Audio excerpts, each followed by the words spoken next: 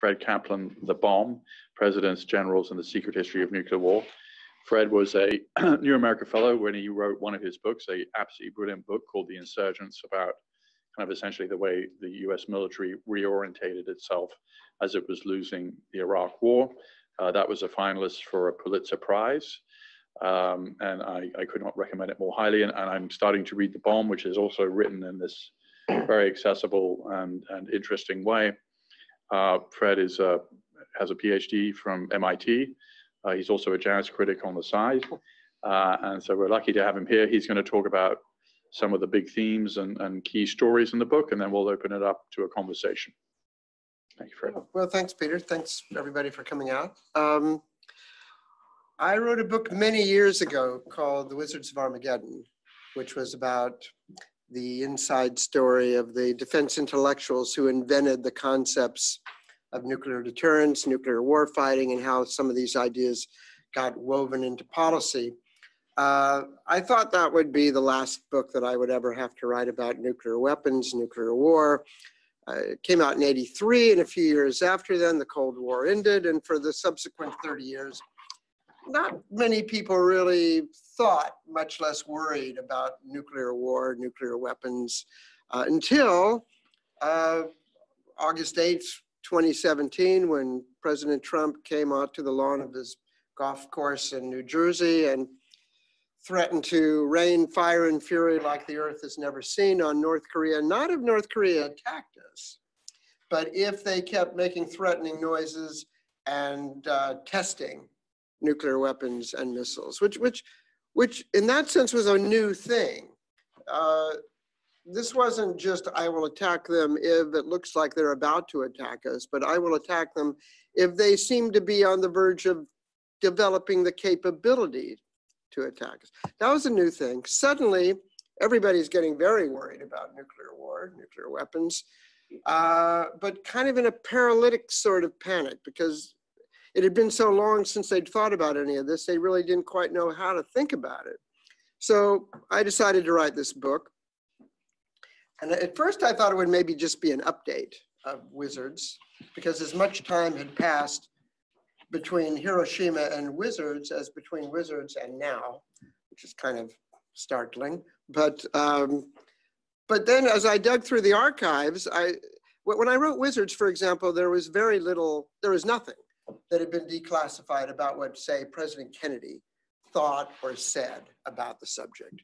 Now there's all kinds of stuff, including tapes, which I think we didn't even know existed when I wrote Wizards.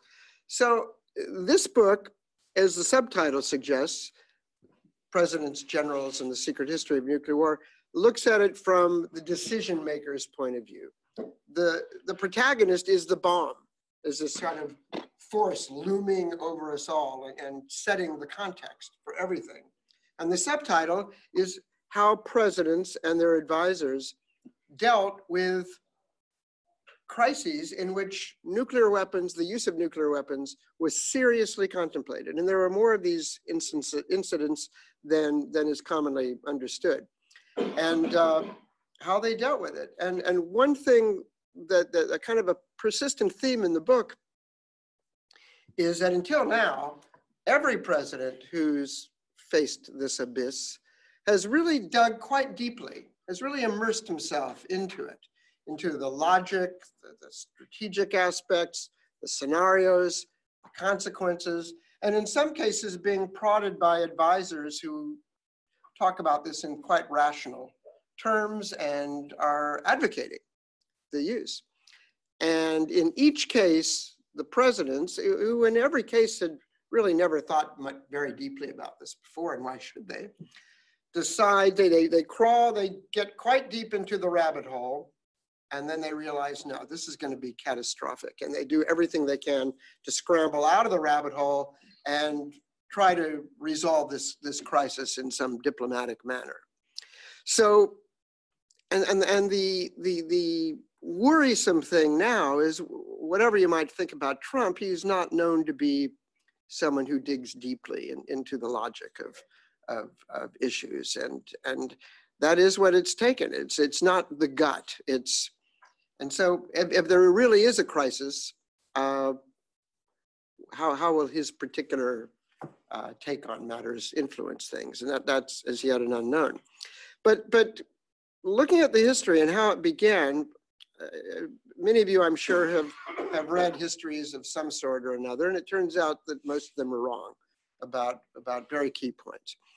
Where this really began, you have to go back to the end of World War II, when General Curtis LeMay, he was the head of the 21st Bomber Command at the time, firebombing Japan.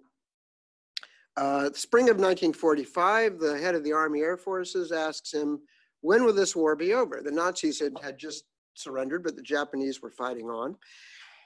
And so LeMay took the question to his staff, and they calculated how much more area in Japan there was to firebomb, and how many bombs it would take to destroy it, and how quickly the airplanes could be deployed over. And he concluded that the war will be over September 1st, because that was the date by which every square mile of Japan will be destroyed. So that was sort of his philosophy of war. It was bomb everything. And of course, in the meantime, August 6th and 9th, the atom bombs, Hiroshima and Nagasaki. So he didn't need to do this, but that amplified his view that you could really you could win a war by just bombing everything. So when the Strategic Air Command was formed, he wasn't actually the first commander, but he was the first effective commander of Strategic Air Command, which controlled the bomb, designed the war plans. And the fact that it was in Omaha, at first people said, well, it's kind of odd. It's out in the middle of nowhere. How is it going to be integrated into planning in Washington? Well, LeMay took advantage of that situation. He really did his own planning, quite independent of anything going on in Washington.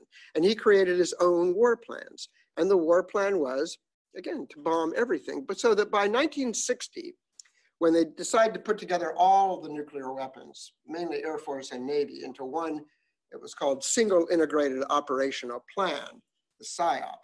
The plan was, and it was the plan, the only plan, was that if the Soviet Union invaded Western Europe or tried to occupy West Berlin, the plan was to unleash the entire atomic arsenal against every target in the Soviet Union, the satellite nations of Eastern Europe, and China, even if China wasn't directly involved in the war. And it was estimated that this would probably kill about 285 million people. Now, this wasn't just LeMay. This plan was approved by the Joint Chiefs of Staff, and it was consistent with Eisenhower's policies, because Eisenhower, he was very much a penny pincher. He did not want to go spending money on conventional forces all over the world to take advantage of any crisis that the Soviets might trigger. And his view was that if there was a war between the United States and the Soviet Union, it's probably going to go nuclear very quickly. And so the only way to the real point, he knew how horrifying the consequences of this would be. So his view was, we have to make the threshold as thick and as awful as possible. So if you do anything, you guys, we're going to bomb the daylights out of everything. And that was the essence. That was the centerpiece of US policy. Then something happened in the early 60s. The Soviets began to develop their own arsenal. So this strategy becomes problematic, to say the least. If they invade Western Europe and we respond by blowing them to smithereens, they can blow us to smithereens. So this policy becomes a policy of suicide, really. So in the Kennedy administration, two things happened. One, a move is developed to actually build up some conventional forces, in some places anyway. But second, also looking at possibilities to limit nuclear war, to limit the damage, as they called it. Maybe some people came up with a strategy, if so war begins, maybe as the first move, we just attack their strategic nuclear forces. And then tell them, okay, we've degraded your forces, and if you respond to us, we'll take our forces in reserve and attack your cities. So it becomes a deterrent within the larger deterrent. And then there were, 5 or 6 other options, sub-options, this and that. Now, when I wrote Wizards of Armageddon, the one thing that's wrong in the Wizards of Armageddon is that these limited options that were formed, which I learned about from interviewing the people who wrote them, I assumed that they were really put into effect. And one thing I learned from looking into the archives for this book is that SAC basically ignored these directives. I mean, not in a callous, what they would do, they would arrange for the actual guidance, which was co-written by the joint staff. They would have phrases like, to the extent possible, do these limited options, or to the extent that this is consistent with military objectives. And then of course, SAC would conclude that no, it's not feasible and it's not consistent with military objectives. And so really nothing changed. And so by the time Richard Nixon became president and he and Henry Kissinger were briefed on the PSYOP, it was the same thing. It was the bomb everything policy. And both Kissinger and Nixon were appalled, and they set out again to try to come up with limited options. Let me back up just a little bit to focus a little bit more on Kennedy and his evolution and the true tragedy of Kennedy's demise. Kennedy came into office believing in the missile gap. The Soviets had, they were way ahead of us in missiles. His first meeting with the Joint Chiefs of Staff, a few days after inauguration, he told them, I'm going to be relying on your judgment.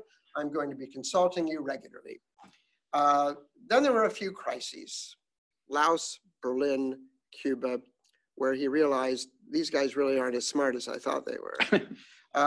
Berlin, a lot of people focus on the Cuban crisis, and there's still a lot that's very misunderstood about that crisis, but Berlin is in some ways more important. What happened in Berlin is Khrushchev tells Kennedy early on when they had their summit in Vienna, by the end of the year, we're just going to seize West Berlin. It's really our territory anyway. Berlin, for those of you too young to remember, Berlin is 100 miles inside East Germany, and there's this little enclave, West Berlin, democracy and freedom, that we would be completely unable to defend with conventional forces if the Soviets just decided to seize it. So the plan was it had to be nuclear was the deterrent. So he goes, we're going to do this by the end of the year. We're finishing World War II. We're going to be taking it over. Instantly, there's planning, and there's extensive documentation of this now in the Kennedy Library. There was serious thinking about using nuclear weapons. It was discovered, for example, that there was no missile gap. The Soviets had like 4 ICBMs and not much else. And 2 people developed an alternative PSYOP.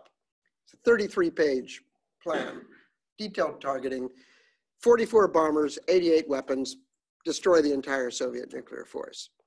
However, there were caveats, like, they might have a few of these survive, or if their tactical missiles survive, they could kill millions of people.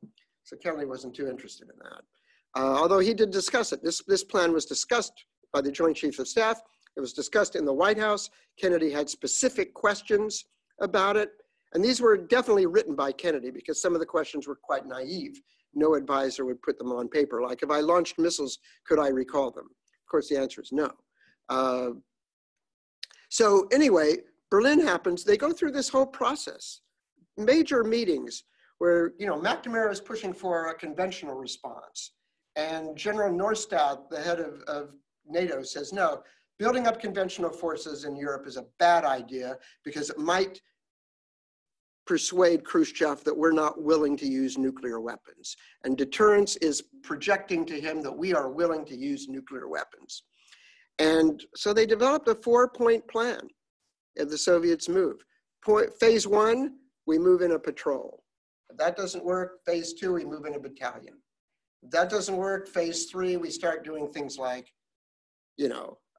embargoes at sea, overflights threatening UN Security Council resolutions. If that doesn't work, phase 4 is nuclear. And then there's 3 possibilities there. 4A, a demonstration shot. Just blowing up a nuclear weapon someplace to demonstrate our resolve. Maybe they'll back down then. 4B, tactical nuclear weapons, blowing up some Soviet troops on the battlefield. 4C, all-out war, PSYOP, everything. And there was serious discussion. Well, Kennedy is asking, could I do 4A or 4B without its escalating to 4C? And Paul Nitze saying, I think we should start right away with 4C because if we do 4A, the Soviets might launch a first strike first and we wouldn't be able to respond. I mean, serious, this was, so Kennedy finally, he doesn't like any of these ideas. So he decides to send the Deputy Secretary of Defense, Roswell Gilpatrick, to give a speech announcing that there is no missile gap. And Khrushchev had been abetting this belief. He'd been bluffing. He'd been saying in speeches, we're churning out ICBMs like sausages. So Gilpatrick gives this speech. There is no missile gap. We're way ahead of them. We have this many weapons. They have that many weapons. Even if they launched a first strike, we would still be superior to them. We've got way more than they do on every single front. We're way ahead. We know exactly what's going on over there. The Iron Curtain has been pierced. So Khrushchev reads this, of course. He's in the middle of a party congress, and he does two things. First, he calls for a test of a 50 megaton hydrogen bomb. Second, he truly fears, and with good reason, that the US is planning for a first strike. And he knows that we know that he's got very little to respond with. And so what does he decide to do? Put medium-range missiles in Cuba for the interim. The 24 medium-range missiles in Cuba is like having 24 intercontinental ballistic missiles in Russia, which he only had 4 at the time. So that's the origins of the Cuban Missile Crisis. Then what happens, it is now widely known because it was revealed 20 years after the fact that we did not go eye to eye with the Russians and they blinked. It was not the case that Khrushchev proposed on Friday, we'll take our missiles out of Cuba if you promise never to invade Cuba. And then on Saturday, he came, oh, nope, revised proposal. We'll take our missiles out of Cuba if you take your missiles out of Turkey. And the myth has been long perpetrated, and it's still reported in many books, including Robert Caro's, that Kennedy took the Friday night deal and ignored the Saturday deal. When in fact, that's not at all what happened. He took the Saturday deal. Bobby Kennedy and Dean Rusk proposed that he do this little switcheroo, and Kennedy says, and you can hear it on the tapes, says, well, this is the proposal that's on the table now. We've got to deal with this. And what he says on the tapes, and it astonishes me that more historians haven't glommed onto this. This tape has been out there for 20 years. He says, well, this looks like a very fair trade. Any man at the UN, he says, would take this deal. It's a fair exchange. Everybody goes nuts. The thing about that, McNamara and these guys acknowledged that, yeah, there was this secret deal. What they did not say is that everybody around the table opposed this deal. Not just the generals, all of the civilians, Bobby Kennedy, Robert McNamara, McGeorge Bundy, they all bitterly opposed the deal. This will wreck NATO. This will undermine the Turks. This will wreck our credibility. And then Kennedy, he says, well, this was on a Saturday.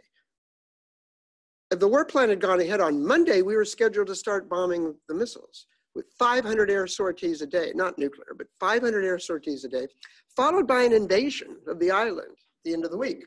And Kennedy says, well, it seems to me, if we start doing this 500 sorties a day and then the Russians grab Berlin, then blood starts to flow. And if it's revealed that this deal was on the table and we didn't take it, it's not going to be a good war.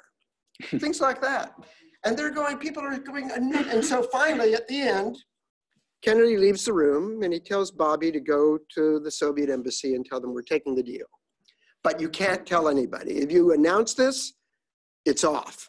And then he called 7 people into the room, into the Oval Office, told them what he's done, and then said, but you are never to tell anybody, ever. And he perpetrated this myth of accepting Friday and rejecting Saturday or ignoring Saturday because this was the Cold War. I mean, he calls Eisenhower. There's a tape of this. He calls Eisenhower, tells him, General, he'd call him General, the crisis is over, we settled it. And Eisenhower says, now, was there any kind of backroom deal on this? Oh, no, General. And he lied to Eisenhower, which, is amazing. But the thing is, what we know now, and what wasn't known until many years later, is that some of the missiles in Cuba had warheads on them. The nuclear warheads were there. They could have been launched on warning.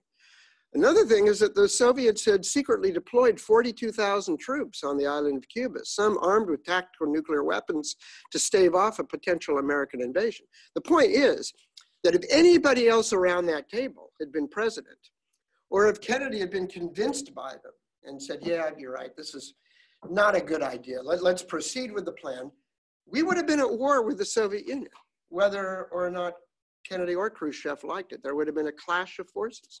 Inevitably so. So, you know, one lesson of this is that it's important who you elect president. So right after the Cuban Missile Crisis, and this is where things get even more interesting for the long term, Kennedy is discussing, and this is on tape also, Kennedy is talking with McNamara and General Taylor, the chairman of the Joint Chiefs, about the next year's defense budget. And he says, you know, I don't understand why we're spending so much money on nuclear weapons. It seems to me that 40 missiles that get through to 40 cities in the Soviet Union, that should be enough to deter. I mean, if the 24 missiles were still in Cuba, I would have been deterred from doing a lot of things, but from that. But then as the conversation evolved, he said, you know, I guess if deterrence fails, which is a phrase that we've all heard many times now, but he says, if deterrence fails, yeah, I guess I wouldn't want to really destroy their cities. I guess I'd want to go after their missiles, including their tactical missiles. And I guess that will require a lot more than 40 weapons. And so he's kind of articulated, again, he didn't have any background in this, but he kind of articulated what we now see as sort of the central dilemma of nuclear strategy, which is if all you want to do is deter, it really doesn't take much. Blow up all the Soviet cities, you know, above population of 100,000. You know, even when McNamara talked about assured destruction, in that sense, there are 200 weapons to do that job. That's all it took, a couple of hundred weapons. But if deterrence fails, and who knows under what circumstances deterrence might fail, then you have to think about doing these other things. And can we limit the damage? And do we go after their military forces? And which one? And so as this dilemma developed over the decades, what happened was that the concept of nuclear deterrence, credible nuclear deterrence, the idea is it's not credible to blow up their cities because they can just blow up our cities.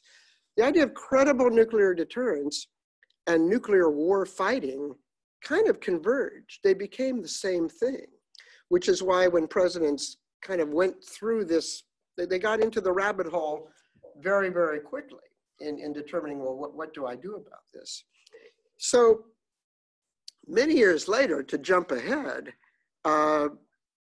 well, all of this remained kind of static. You know, all the talk of limited options and so forth, but the real war plan was still shoot off everything.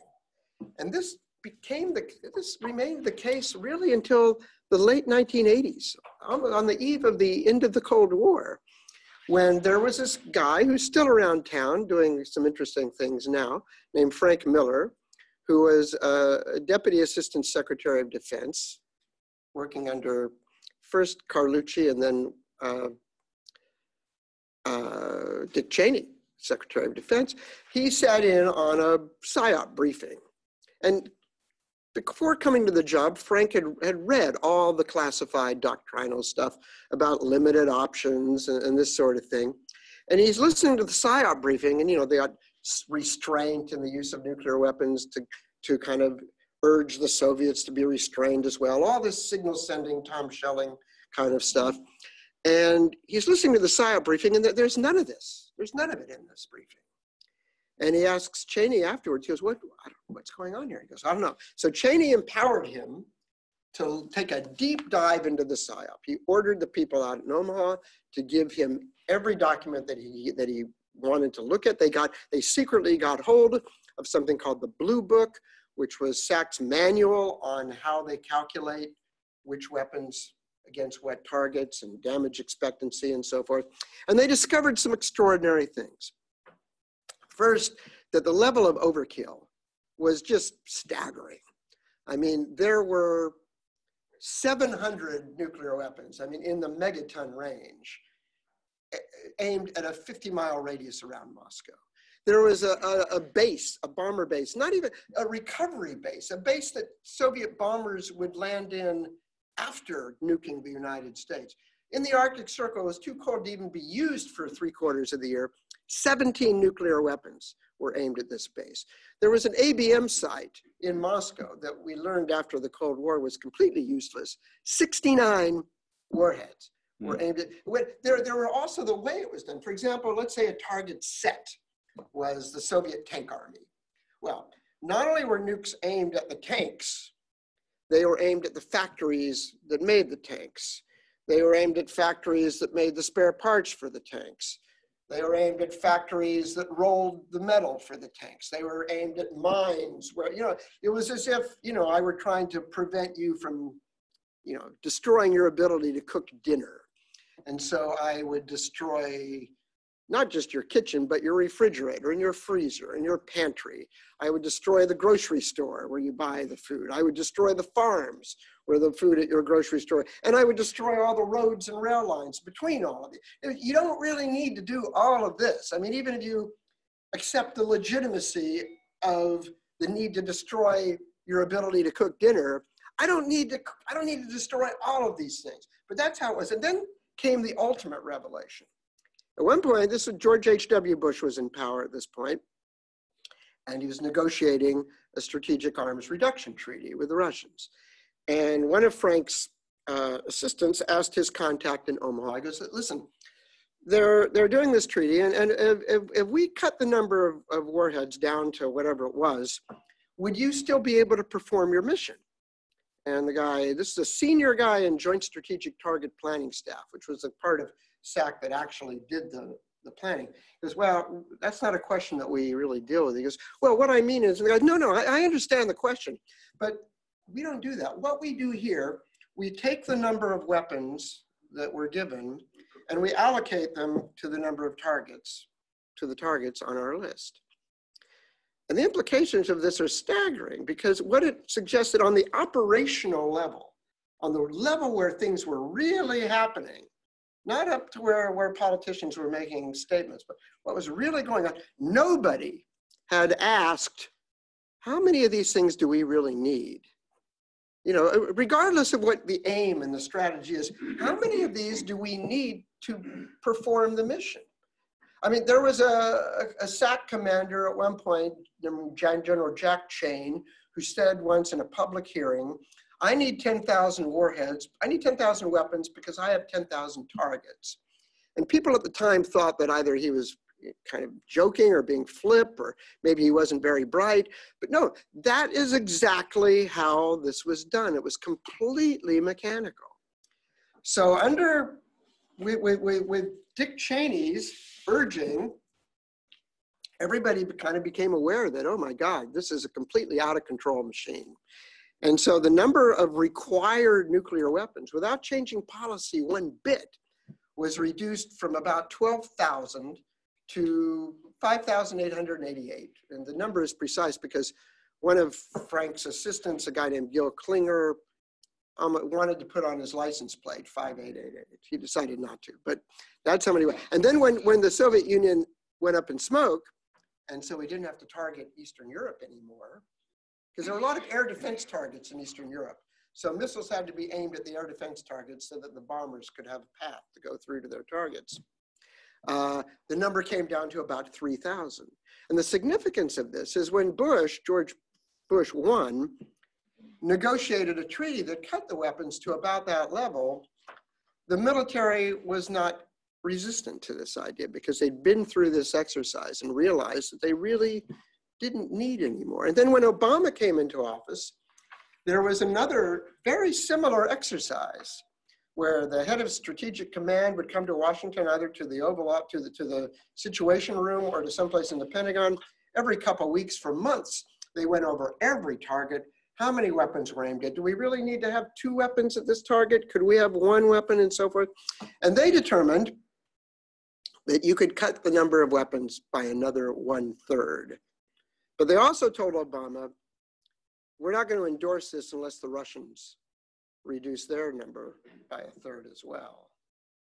This was after New START. So in other words, they had acknowledged that, yeah, for national security purposes and any other purpose, we really we could get this down to about 1,000 weapons without changing policy one bit. You know, the kind, this was under Bush's guidance about the kinds of targets you need to destroy and what the aims are and so forth. You could get it down to about 1,000. And somebody who was working on this study told me that even with 1,000, you'd be making the rubble bounce a couple of times instead of 3 or 4 times. That was sort of the difference. So we always have had this surplus. So that leads to the present situation. So in some ways, what Donald Trump represents is something different. But on the other hand, you know, when Trump came out with this fire and fury statement, it was about at the same time that the Pentagon was signing this nuclear posture review, which talked about integrating nuclear and non-nuclear plans and developing new kinds of nuclear weapons and considering nuclear weapons as things that can deter a wide range of threats, not just the threat of nuclear attacks. All of that was not really new at all. It had been around for decades. Obama had kind of modified some of this in the language, but it was always there. But it was the integration of that plus Trump's reckless rhetoric that raised the stakes. And one thing that I discovered in interviewing people for this book is that when Trump talked about fire and fury, this was not, some things he says are just, you know, off the top of his head. This was not. There had been serious new war plans developed for a North Korean contingency, and not based on an attack by North Korea, but on a provocative test by North Korea. This was at his direction. It was a new study, and during that year, the North Koreans launched about 15 missile tests that involved about 22 missiles, and on each of those occasions, there was a conference call, similar to the kind of conference call there would be if there was impending intelligence of an impending Russian attack. There was all the 4 stars got on the phone. On 5 of these occasions, cabinet officers were brought into the call. On 2 of the occasions, there was, one of the things that was involved in this plan was that Jim Mattis, Secretary of Defense, was given advance authority that if he thought a test was seriously provocative, he had the authority to launch, not nuclear, but there were short, medium-range conventional ballistic missiles called ATACMS, Advanced Tactical Missiles, in South Korea.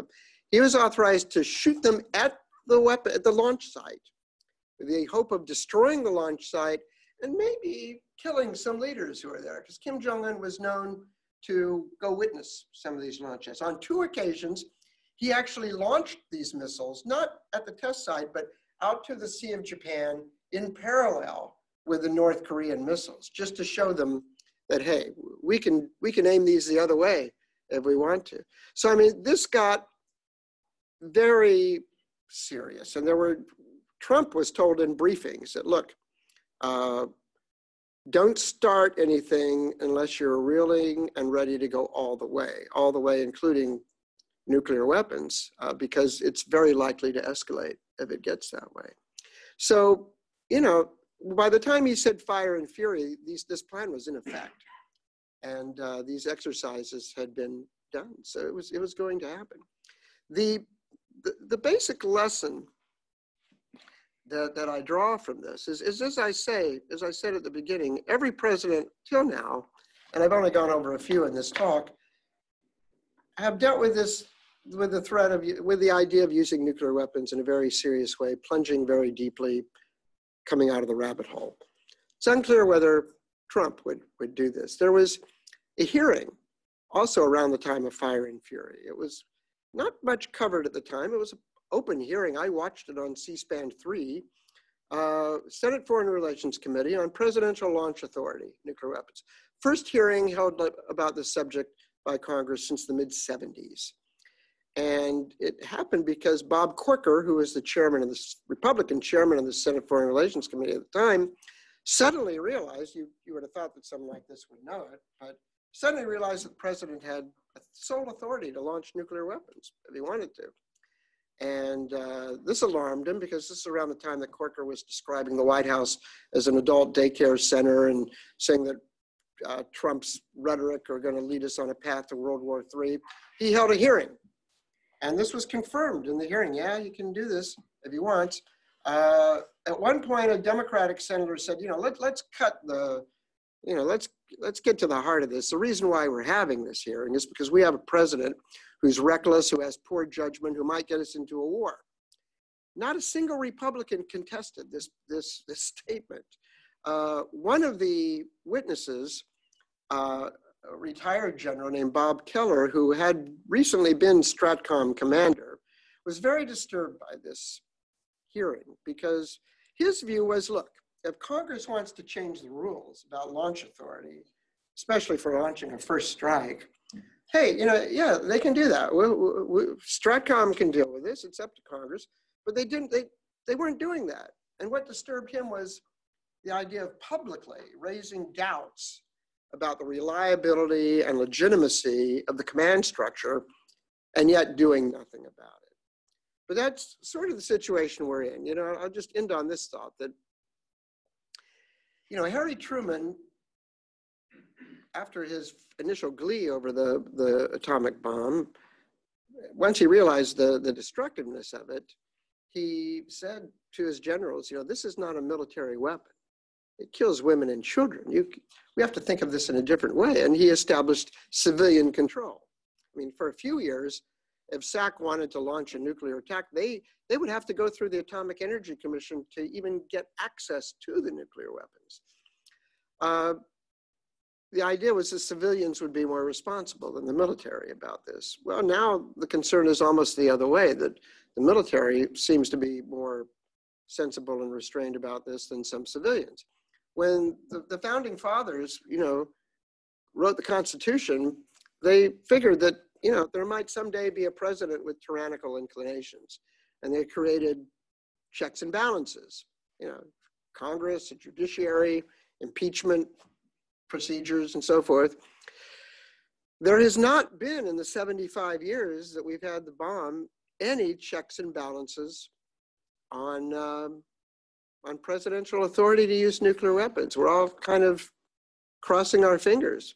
And the thing is, why have we not used nuclear weapons in all that time? I mean, I think if you had gone back in time, you go back in time, talk to somebody in 1947 and say, I'm from the year 2020, and guess what? Nobody has ever used nuclear weapons since Nagasaki.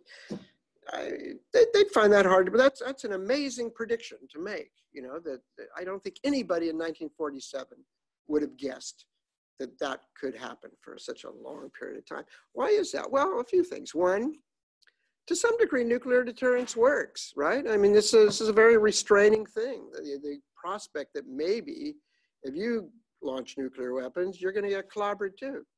But part of it is also that we've had the luck of some shrewd, sensible presidents, and we've also had a fair spate of good luck. There have been incidents where false warnings of a nuclear attack, and yet the people involved on both sides have said, this probably isn't real, so I'm going to ignore it. But what if we had a situation where we have a combination of slow-witted leaders and bad luck and a crisis? What if there's a warning of an attack that's false at a time of tension, and a leader who's easily convinced to jump into the fray rather than holding back and seeing what happens? So that's the basic outline, and I'm happy to entertain your questions. Well, thank you, Fred, for a brilliant presentation. So picking up on that, I mean, India and Pakistan both have nuclear weapons, including tactical nuclear weapons, and they fought 3.5 wars since partition. Certainly, they haven't fought any large-scale wars since they both acquired nuclear weapons, so you can say that somehow the deterrence has worked. And yet, to the extent that I know anything about it, they seem to have kind of rather immature nuclear weapons doctrine not dissimilar to the ones that we had in the 1950s. So, you know, if you, because obviously we don't have a monopoly on these weapons. Somebody else could have a nuclear exchange. What would that look like? Well, I think you're right. If I don't like to make predictions, but if I had to make a prediction on, okay, where the first nuclear exchange might take place, I'd say India-Pakistan's a good bet. On the one hand, yeah. I think, you know, even Dan Ellsberg in his book, which is very good, by the way, called The Doomsday Machine, he acknowledges that, yeah, you know, there are probably a few wars that would have been fought if it hadn't been for the existence of nuclear weapons and their deterrent effect. And I think there probably would have been a major war between India and Pakistan, except for the nukes. But, you know, on the other hand, you know, here at least US-Soviet, US-Russian, there's 30 minutes warning time. There's like, you know, a few minutes. The possibility of preemption to preemption is quite striking. And you're right. I have no idea what their early warning radar is like and their command control. I do know that we helped Pakistan set up permissive action links, but they excluded us from the final step on the quite legitimate worry that we would insert ourselves so that we could lock. And I do know that there is about a 400-page manual, I don't know what's in it, on a guide for special forces for how to seize control of the Pakistani nuclear forces. I have no idea how feasible this thing is or how much is wishful thinking, but you would imagine there's a plan for that. But also, yeah, there's that when, you know, there's a school of thought, kind of an extreme version of international realism, which says that proliferation is a good thing. Because if everybody has nuclear weapons, they're all deterred from going to war. Well, you know, maybe.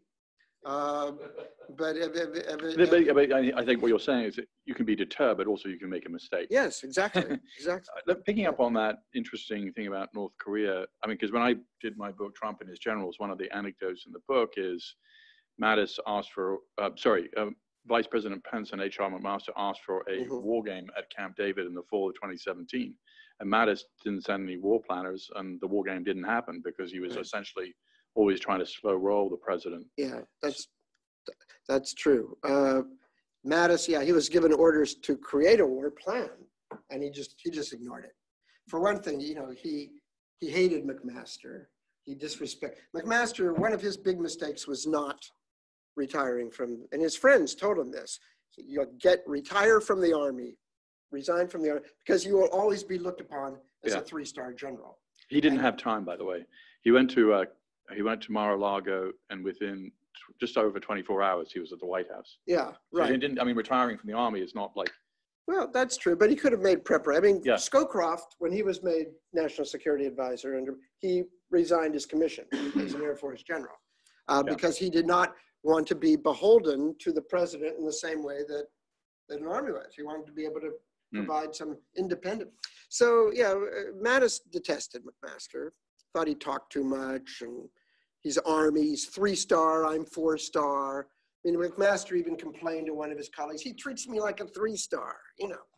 And yeah, Mattis also, he saw one of his objectives, and McMaster detested this too, was to constrain the White House. There were several things that he and Kelly had this thing that both of them would never be out of town at the same time, you know, that kind of thing. And this is one reason why those guys all got fired too. I mean, Trump after a while sensed this, but in the end, he succumbed and he ordered work to proceed on this much more serious and preemptively geared war plan that had existed. I mean, there's always been contingencies for attacking North Korea, but all the scenarios began with a North Korean attack on South Korea or something like that. This was, again, a response to a test that began with what was called the bloody nose, but nobody in the military thought seriously that that would be the last step, and it escalated very, very quickly. What about low-yield nukes? Yeah. I see quite a lot of news about the Trump administration or the Pentagon or who is pushing this. What does it mean? Well, the interesting thing about that, remember my talk about Frank Miller, and he dug into the PSYOP because he was very interested in, his goal wasn't so much disarmament, it was making limited options truly limited. And so Frank has actually been the big advocate for several years now behind this low yield warhead. When Mattis had a meeting early on with what he called the Graybeards, this group of 7 military advisors with whom he discussed the issues, Frank was one of these people. And he was the only one in the room pushing for this. The generals thought, no, this isn't a good idea. You know what? Launch a low yield weapon from a Trident submarine that also carries high yield weapons. And how would the Russians know the difference? And you're attacking Russia, that's a strategic weapon. And so. But they've been deployed, is that correct? They've been deployed now. Yeah, they were deployed sometime at the end of last year. Yeah. Hans Christensen and Bill Arkin kind of revealed this fact, and then the Pentagon soon after confessed, yeah, it's out there. And the idea of this, it's a low yield weapon with about 8 kilotons, I've been told, as opposed to the other weapons on Trident submarines, which are ranged from 90 to about 450 kilotons. And the idea is it's linked to the scenario where, well, the Russians are now they have low yield weapons. And there are some manuals, and they've even done some exercises where they've used them to, push back an otherwise victorious NATO invasion of Russia or whatever the scenario is. But the theory is we need to match the Russians at whatever they do, at whatever step on the escalation ladder. So if they have low yield weapons and we don't, then, we have to surrender or escalate it way beyond our comfort zone. So the way to deter them is to say, well, we can do this too. How does that compare to Nagasaki, 9 kilotons? Well, that's exactly, and Hiroshima, well, there is a very interesting, low yield is a relative term. 8 kilotons, 8,000 tons, 16 million pounds. One of these warheads would be more destructive and powerful than any bombing raid, much less single bomb, since the end of World War II. There was an interesting security conference in Aspen a few years ago where Michael Gordon, defense reporter for now the Wall Street Journal, was questioning Frank about this. And he goes, now, when you say low yield, what do you mean? And Frank says, well, high single digits of what? He goes, well, kilotons. And he goes, so you mean kind of like Hiroshima? And Frank said, well, yeah, if you want to be pejorative. And Michael says, well, no, I'm not being pejorative. I just want to make clear we're not talking about firecrackers. Yeah. And that just it. One thing about the nuclear strategy game, if you get too immersed in it, you start thinking that all these notions, like in Schelling and Kahn and so forth, that they're real. I mean, they're not based on anything. They're not based on any empirical data. They're not based on any intelligence data about how other countries think about this stuff. It's pure game theory. It's like you think that, okay, you're looking over a chessboard. Okay, here's my bishop, there's his knight, here's my queen, king. Whereas if a real nuclear war happened, I mean, communication systems are going to go out, satellites might be shot down. You might have a hard time communicating with your own commanders. You don't know whether this missile that you fired really hit its target, whether it exploded, you don't know what's going on. And there's no chessboard here. You're in this, talk about the fog of war. This is, a radioactive fog of war. So the idea that you could keep, the dangerous thing to me about the low yield weapon, I mean, we have a lot of low yield weapons already. They're on bombs, they're bombs on bombers, but okay, you want a handful of low yield weapons? All right, I don't really, people talk about, well, you can't lower the threshold. People will confuse this with conventional weapons. Not really. But what the danger of it seems to me, is that when you start talking about low yield, you get the assumption, you kind of get the feeling that this is something that's not very harmful, that is controllable. Low yield equals, a more controllable, usable kind of weapon, and therefore you might use it. That's the real danger. One final quick question before opening up to everybody here. So the book was edited by Alice Mayhew, who died 2 weeks ago at age 87. Yeah, right. So tell us a little bit about her and her editing process with you, and your own process about reporting the book. Yeah. Well, Alice, I've written 6 books, 4 of them with Simon & Schuster, my first and then my last 4, and she was the editor on all of them. She also edited, if you think about just about any political writer at Simon & Schuster, she edited Woodward and Isaacson and David Moranis and, the list, Doris Kearns Goodwin, Jimmy Carter. The list goes on and on. I remember, I have 2 things about Alice. I remember when I wrote Wizards of Armageddon, and it was on paper then. I wrote that on an electric typewriter. There was one point well into the book where she just kind of takes a red ink and she just crosses out like practically an entire page. She goes, people will stop reading the book here. And I said, well, this is about 3/4 of the way into the book. Aren't they kind of committed to it at that point? And she looked at me like I was crazy. Like, no, they're going to stop reading right here. So, and then toward the end, editors used to edit a lot more than they do now. They're mainly doing acquisition and I got better too. I didn't need as much editing. But one thing that she was very good at always, and I've heard this from other people too, was first kind of setting or at least approving the general framework. Initially I thought maybe I would write a sequel to Wizards, but then I thought maybe I'd write one of those little books, kind of like 80 pages on deterrence or something, a little big think book. And she goes, no, it has to be a story. Nobody's going to be interested in this if it's not a story. Well, she's right. And she was also very good with beginnings and endings, which are important and the hardest part of a book to write. And she didn't do much editing in this book, except although I did have some questions about how to organize the beginning.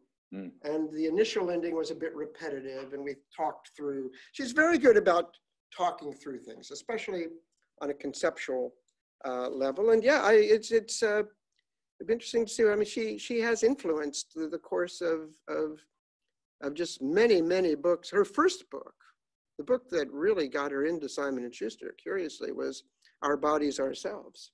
She acquired that book. And then, of course, All the President's Men was kind of, she kind of helped originate the sort of inside Washington nonfiction journalistic book. That was.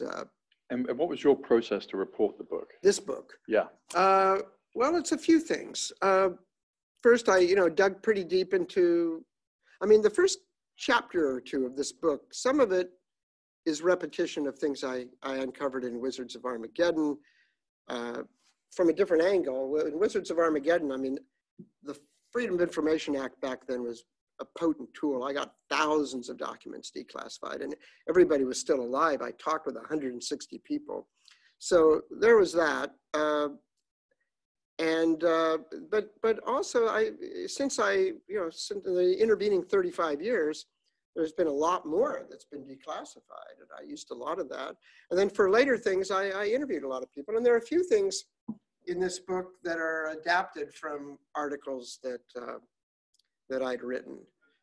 One, I have a whole section in here on the first strike plan that was looked at during the 1961 Berlin crisis, and this will tell you something about the vagaries of publishing.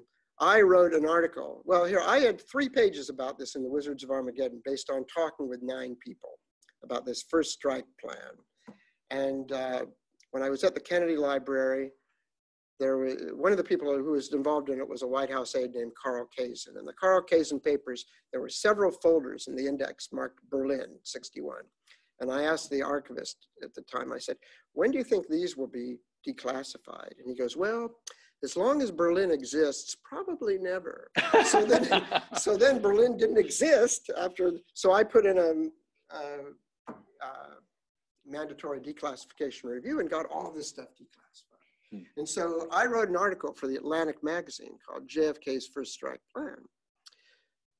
It came out in the October 2001 issue, which was published on September 13th, 2001. It was going to get lots of publicity. It was going to be a front page article in the Week in Review section. I was going to go on the Today Show. All this was a big plan. And of course, it was my own Kennedy curse. I mean, that's obviously, for good reason it got shelved. But so it appears here for, in effect, the first time. But the remarkable thing is that, these documents have been out there for quite a while, and nobody else has picked up on them. I mean, I'm kind of, I'm still staggered by the example of the Cuban Missile Crisis. There might be 3 or 4 historians that have written accounts of the Cuban Missile Crisis that rely on the full evidence of the tapes. These are tapes. I mean, maybe there's a historian here who can explain to me why, I mean, imagine a pivotal event like this where there are tapes that contradict the established history of what happened. And yet, even a guy like Robert Caro, his account of the Cuban Missile Crisis in volume 4 of his LBJ book, assumes the bullshit about this, the Friday night, Saturday switcheroo. It's a puzzler to me. If you have a question, just hit your mic so it goes green and just identify yourself. And we'll start with, is that Angela down there? Yeah, we have a couple of questions online. So the first one is, you said POTUS has sole authority to launch, but what about POTUS delegated authority to let individual commanders and even lone pilots to launch? Well, this is something that I've looked into, and other people have looked into it more deeply. Dan Ellsberg, in his book, talks a lot about delegated authority that was secretly allowed in the late 50s. He had done a very, very highly classified study of command control procedures. And a lot of people disbelieved him, and then it turned out to be true. I've looked at it since, and I'm kind of convinced, and maybe Hans, you've come to different conclusions, but I think there is no pre-delegated authority. I don't think it exists, and certainly for lone pilots and things like this, absolutely not. Whether a General Jack D. Ripper, a madman just wants to unleash it, I've talked with missile men who say that there is a way around the 2-key procedure. They've, when there's nothing to do down there, you talk about that. Could one of us set off both keys? Apparently, some people have discovered ways to do it. But I mean, it's what the Russians did, and I'm told this is still in place, when we deployed the Pershing II missile, which was, very short warning time, very accurate. They saw that as a decapitation weapon. That's when they installed the so-called dead hand, which was a series of sensors, kind of like the Doomsday Machine in Dr. Strangelove. Sensors that if they detected a nuclear explosion in Moscow, they would automatically launch a number of weapons in case the command authority had been killed. And I'm told that system is still in place. I don't think we have anything like this. If we do, it's been kept very secret. Hans, do you have anything to contradict that? No, that's true. Pre-delegation, much less than Yeah. the past. Yeah. You have another one, Angela? Yes, we do. The second question, how, if at all, has the possibility of nuclear winter and its potential globally catastrophic effects affected or been integrated into military planning on the use of nuclear weapons? As far as I've been able to tell, not at all. And it's not just nuclear winter. When they, from the very beginning until now, when they calculate the effects of nuclear weapons, they've really only taken into account blast, because blast can be very easily measured. There's lots of empirical data about blast that scales up quite proportionately. And so you can get one of these little circular slide rules where, 500 kilotons, what range will buildings collapse, at what range will this? It's pretty precise and scientifically based. but, you know, much more dominant effects of a nuclear weapon, things like fire, smoke, radioactive fallout, radiation. These depend on a host of extraneous factors, the wind, the weather, whether it's ground burst or air burst. And so presumably they could establish a range of possible effects, but instead they've just ignored it. Well, it can't be calculated. It's like, you know, if you've lost your keys over here where it's dark, but there's a light over there, you go looking for your keys under the lamp because it's light there. Well, your keys are back here. You're looking in the wrong place. I mean, some of the latest projections about nuclear winter are that, you know, setting off 80 nuclear bombs, depending on the location, that might be enough to kick up enough smoke and dust and so forth to destroy all human life on Earth. And, you know, 80 weapons is about the number of weapons that's in the contingency plan for nuclear war with North Korea. So, and 80 is in the range of limited nuclear options, is for a wide variety of contingencies, is on the low end. Fred, do you find this work depressing at all? This what? Your work. My work. This in this space. I mean, is it? Well, I compartmentalize very easily. I've been asked, what keeps you up at night? And my answer is really not very much. I sleep quite easily. It's not because I'm insensitive to it. It's just that, you know, I'm not easily bothered, and maybe that allows me to write works that seem like an ordinary work. But no, no, I guess I need to be put on the couch for this one. I think, yeah, you've caught me in an awkward spot.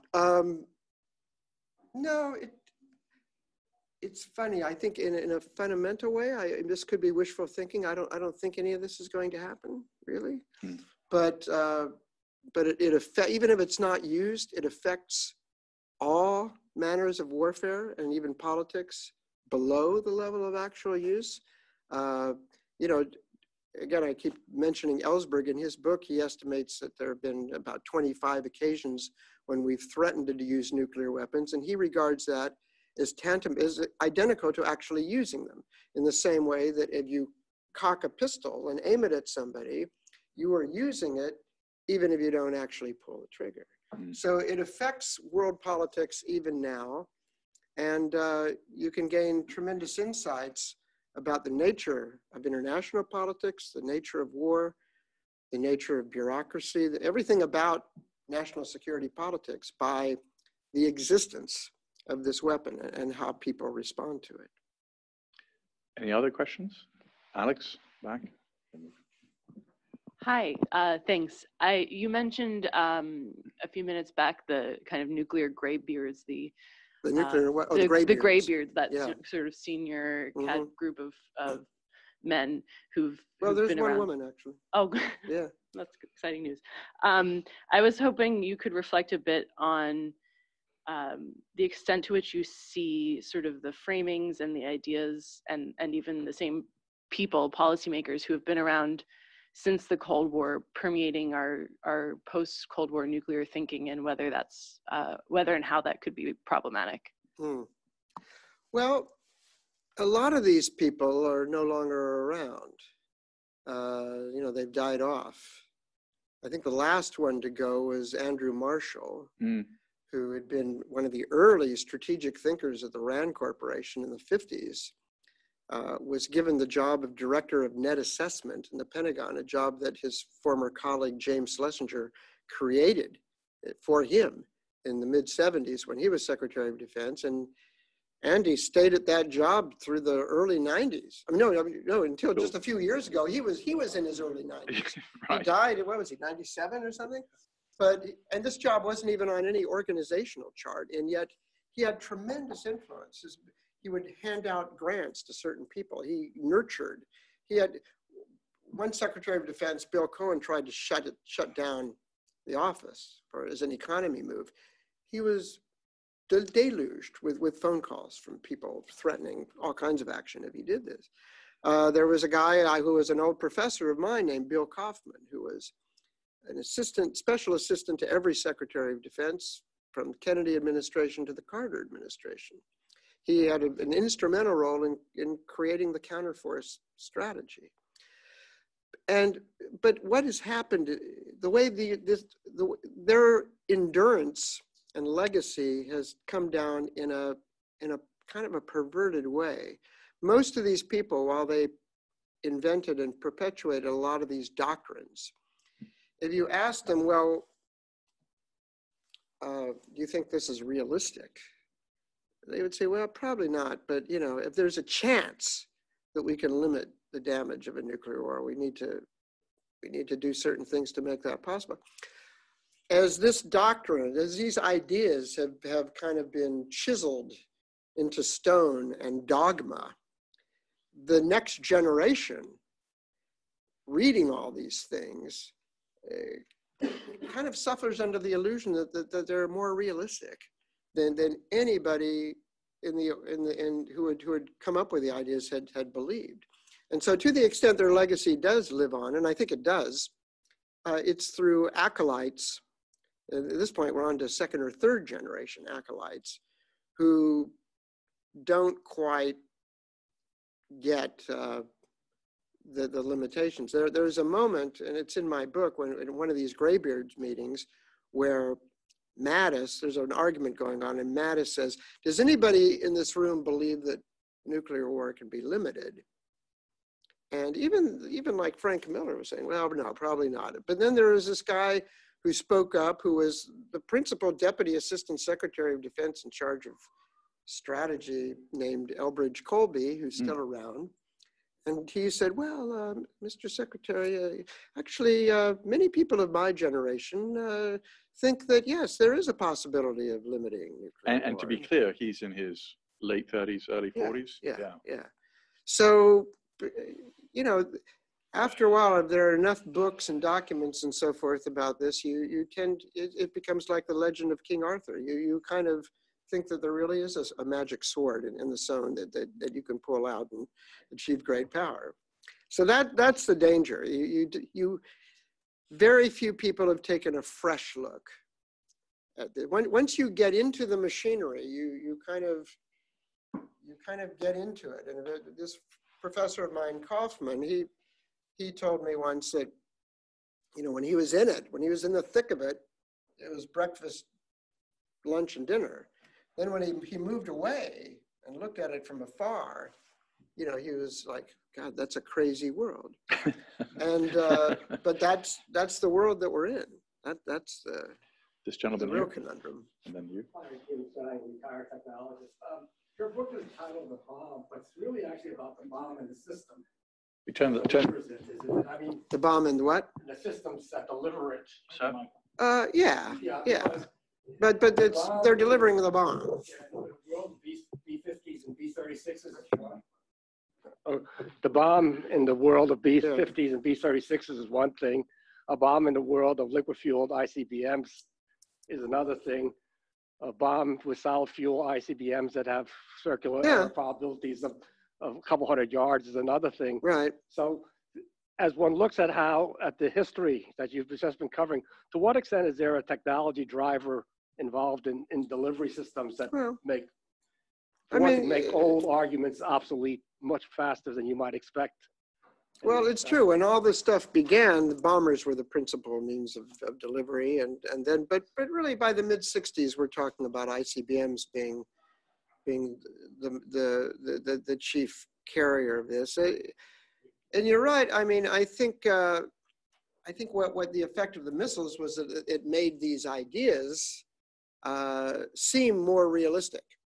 I mean, if you're talking about preemptive first strikes, the ability to do this with a missile that gets there in a half an hour, or a depressed trajectory accurate SLBM that gets there in 10 minutes, makes it seem even more feasible than a bomber that will take 8 hours to get over there. One interesting thing, and when I first heard this, I really had to ask a couple of people to make sure it was true, and it turned out it is. I don't think this is true any longer, but as late as the early 90s, no matter the option, even the smallest limited nuclear option wasn't so limited, because every option, no matter what it was, had to involve ICBMs, SLBMs, and bombers or cruise missiles. Every branch of the strategic nuclear force wanted to get in on all the options, which is first, I mean, just kind of like bureaucratic politics run haywire, but it's also kind of insane. I mean, even if you think the basic premise is sane, the idea, you're wanting to send a signal to the Russians that, hey, this is just a limited attack. We're only sending 40 missiles. You know, please respond accordingly if at all. But if you've got missiles going off, and then 6 hours later, here comes a bomber dropping bombs or shooting off cruise missiles too, it's like, wait a minute, I thought you said that was it. So it's, and you know, I won't go into it now, but so much of the early history of the arms race, the late 50s, early 60s especially, where it's really every bit as much a competition between the Air Force and the Navy as it was between the United States and the Soviet Union. This gentleman here. Okay. I'm a retired mathematician. But looking at this from the historians, you have people who came from these meetings with Kennedy and said one thing, and then you say, we have tapes that say something else. And in the end, how does one decide which really is the definitive? I would go with the tapes. If we're in this room and, you know, you go out and talk with friends and you say, oh, Fred Kaplan advocated unilateral nuclear disarmament. Well, let's go look at the tape. I think the tape would be the authoritative source. Gentleman behind you. Although, well, let me just elaborate a little bit, not be so flip. I mean, there are some things in this book that, there are interviews, and I try to triangulate this as much as possible. I mean, when I'm talking about things that happened in the Obama, and I talked with about 24 people in the Obama administration about things that happened there that haven't been written about anyplace else. And I double checked and triple checked as much as I could, but I don't, and correlated it with available documentation. But yeah, there's some things I do not have documentation for, and you just have to, you know, this is journalism. It's kind of a combination of journalism and history. And you know, that's what a lot of, my point is, to the extent that you can get to the primary source material, that's almost always the source you should use. And thankfully, there's a lot of that out there now. And I'm kind of pissed at most historians for ignoring a lot of it. Aaron Goldzimmer, I'm a donor advisor. I just haven't heard you say anything about proliferation to non-state actors and how that might have changed strategy or thinking or posture. Yeah. Well, that's a difficult one because, yeah, deterrence assumes rationality and the desire to live on the part of the entity that you're trying to deter, right? And it also assumes that if, say, a country launches a ballistic missile, you can trace the arc and, oh, that came from, you know, this launch pad, and whereas of Al-Qaeda or whatever. I think that danger may not be as great as it was some years ago. Shortly after the Soviet Union broke up, I think it was a very serious danger, because there were a lot of truly loose nukes, and there were a lot of unemployed Soviet nuclear scientists who were suddenly being offered money to go work for other places. And, you know, luckily, I mean, this is something that, you know, I think deserves even more celebration. You know, Sam Nunn and Richard Lugar were approached by people that they'd known over the years, the Soviet Union, saying, hey, we've got a real problem, and it's in the interests of the rest of the world to help us. And, you know, the Nunn-Lugar amendment, we spent millions of dollars helping to lock up nukes and to dismantle weapons and to give money to Russian scientists. And I think we did, and then you know, Obama had this, which I regret not writing more about this, the NSS, the Nuclear Security Seminars or whatever. There was this international group that met to come up with new ways to provide security to loose nukes. It didn't go as far as he wanted it to go, but it went quite a ways. and things like there's continues to be cooperation between the United States and Russia on non-proliferation, because the Russians have always been, even way more than we are, very keen on preventing proliferation. You know, even among their own allies, when they were the Soviet Union, they didn't want their allies to have, because they wanted to remain in control. If Czechoslovakia or East Germany had nuclear weapons, they would fear that they would be turned on Moscow as much as turned on, you know, Berlin or Bonn or whatever. So I don't think it's as, and then, you know, just having some nuclear material, as people looked into it more, you know, it's kind of hard to turn that into a usable weapon. It's an industrial job. I think the notion of an Al-Qaeda or ISIS nuclear bomb is not as great as a lot of the more sensationalized fears. Other people may disagree with me on this. I don't know. But, I mean, I totally agree. okay. I mean, in fact, when ISIS had the capacity, ISIS took over Mosul, and in the Mosul university labs, there was radioactive material, simple, you know, good, they could have used in a so-called dirty bomb. They didn't know, I mean, there was cobalt 80, I think, and they didn't even know they had it. I mean, this is a total fantasy, the idea that terrorists are going to acquire, steal, buy, make. It's harder than it looks. Of course. I mean, look, the Iranians, the Saddam spent hundreds of millions of dollars and never got there. And so it's a fantasy. Other questions? We'll go down to the end here. Thanks. David Sturman here at New America. Some strategic theorists or analysts have argued that during the 90s into the 2000s, broadly, there was a increase in acceptance of preventive war, whereas in the past there was a taboo where there may have been planning, but it was shied away from.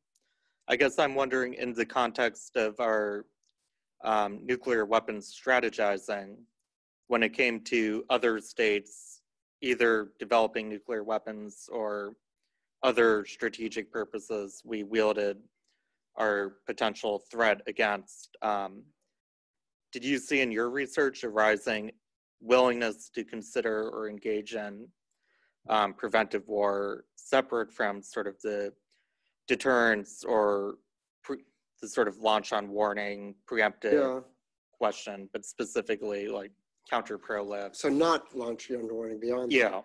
Well, you know, I mean, in the 50s, of course, there were a lot of people advocating a, you know, preventive attack on the Soviet Union before they developed an A-bomb, and then before they developed an H-bomb. I mean, there were serious politicians who were arguing for this, and you know, someone like General LeMay and General Power would have been delighted to do that.